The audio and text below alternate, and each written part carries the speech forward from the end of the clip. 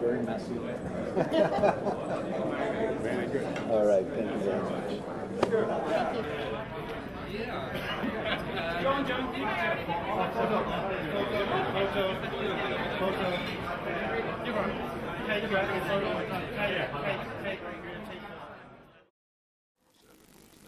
Let's just look at yesterday and today. We heard so many good examples about where governance works at all the scales. Just this morning, there were 4 presentations looking at all scales where our governance works.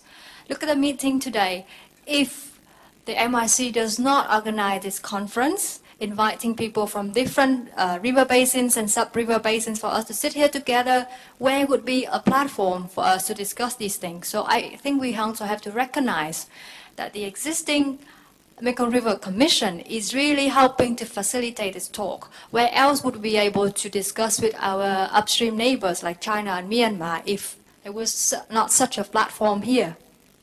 Everybody's concerned about who makes the decisions, but nobody's asking, regardless of who makes the decisions, how are they held accountable for those decisions?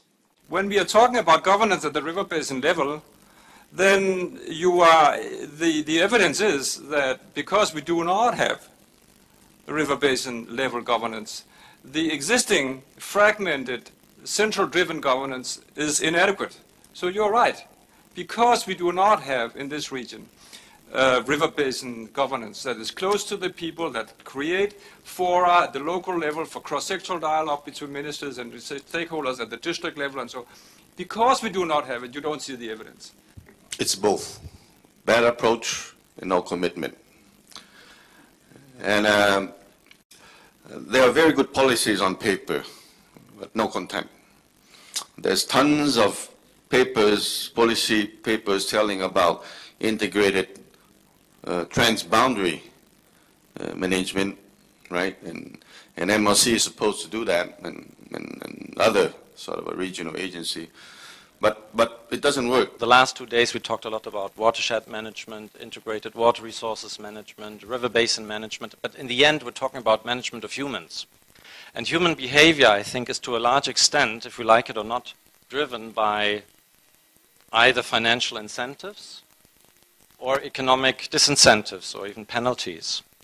And I was wondering, or I would like to put it to maybe both sides of the panels, if the governance mechanisms, at least future governance mechanisms, shouldn't reflect this fact somehow. We established the CESAN subcommittee in order to address the issues. And we also, organized such a very big meeting with the NGOs, representatives, and local communities in Cambodia. So maybe my colleagues from VNMC can provide information. Let me finish first. Because you said that that mechanism did not exist or did not work, as expected. So I like to point out and I like to respond. But the bottom line is, did the villagers get compensated? You had all these nice meetings and discussions. Did they get any money or any form of compensation to offset their losses? If we reflect to the transboundary issue, transboundary impact, even not on the mainstream, it's just only on the tributary dam, still not yet sold. And the RBO, if we discuss, if we're taking the case in Cambodia, it's almost more than 10 years and even not yet established. MRC is challenged all the time about transparency, all the time, by NGOs, not only the international and everybody. And at the council meeting, NGOs, international community are there, and they are being held accountable, and if they're not transparent, they're being taken to task. Thilapong from Thailand. I want to give some suggestion. I think I would love to see MIC or whoever to set up some kind of a fund like a Mekong Community Support Fund. This one can be a good mechanism it can help to support local community who want to protect the watershed, who want to do local research. maybe what I understand, the academic role in Thailand playing quite important role in driving the development in the region. But if looking at Cambodia and Laos might not play much role, and including me. And also if looking at Vietnam, it's quite interesting role. And again, the community still have a question, how can I count whether it's important or not yet important? This I would like to share, because now we cannot talk about the plan, because a different country have a different plan. Like in Laos, PDR, now you have a Nam Ngum. That is a pilot in order to apply to other area. In Vietnam, we have some IBO, like Madam Phan presented to you this morning, but in fact, work not very effectively. What is governance if not dialogues? And in dialogues here, we are not talking only about national agencies. We are also talking about industries. We are talking about dams developers, dam operators, also the communities living around the area.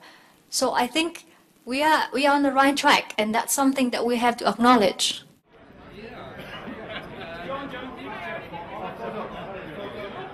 It does strike me, though, that yesterday the outcome seemed to be that local engagement is necessary but not sufficient, and it would strike me that the same is true today, that top-down governance models are necessary but not sufficient. That seems to be the overall consensus that I heard anyway.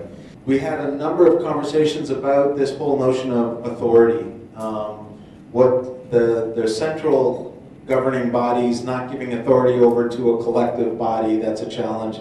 And therefore, though, there are questions raised about can you also have authority without responsibility, which led into conversations as well about if people are affected by something, where do they go? How do they find out? There still doesn't seem to be effective mechanisms for those kinds of things.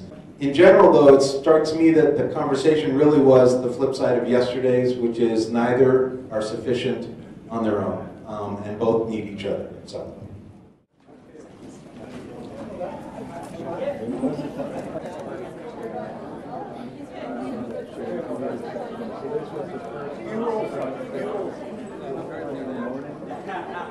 That's the safest outcome, yes.